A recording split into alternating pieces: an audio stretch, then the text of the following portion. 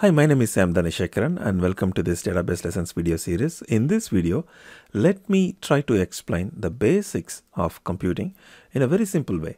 Computing itself is a vast subject, but let me try to simplify it as much as possible. The hard disk of a PC contains all the softwares that are installed in that PC. This includes the operating system too. Okay. Examples of PC operating systems are Windows 10, Mac OS, Linux, Unix, etc. When you start a PC, the OS, that is the operating system, gets loaded into the memory. Why? All the computing happens only in the memory and not directly in the disk devices. Disk devices are only used for storage and retrieval. Okay, so it can store an OS and softwares such as Microsoft Office, as well as some temporary files which are pushed out of the memory to the disk. So now I have the OS loaded in the memory. Now I have a program called Microsoft Excel installed in the disk and I run it. What will happen? The OS copies the Microsoft Excel's executable files into the memory and runs them. Okay, currently it's running in the memory.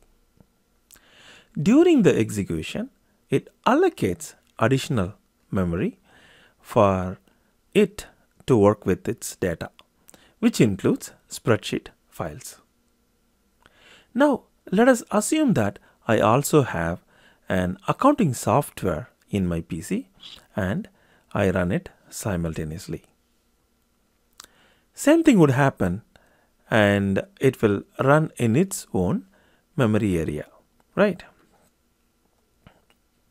Now, I want this Excel to access the data belonging to this accounting software.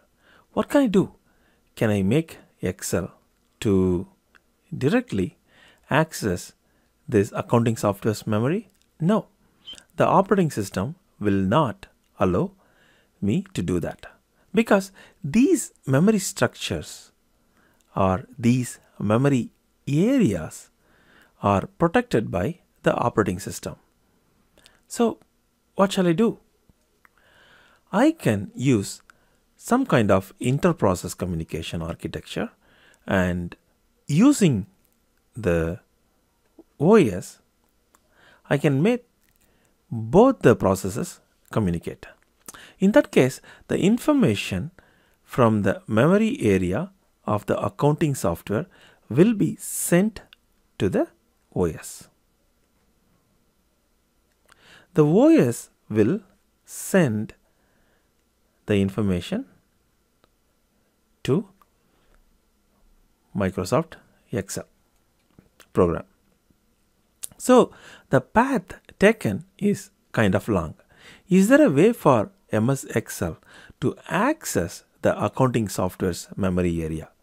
If yes, then that would be faster, right? So is that possible? Yes. Many operating systems allow shared memory area, meaning that we can code the accounting software in such a way that it can be allowed by the OS to create shared memory segments and put the data that it wants to share in there.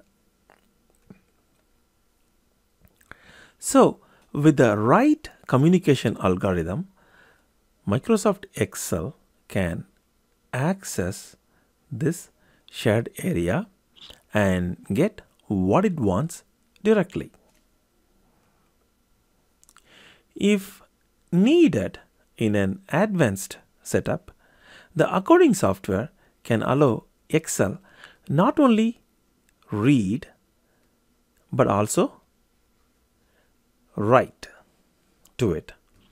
It can also allow Excel to read data from a file and write it to the shared area. This sharing doesn't have to be limited to one process, which is Excel here, right? So more processes can be allowed to use this shared area. This is a basic computer science process. Thank you for watching.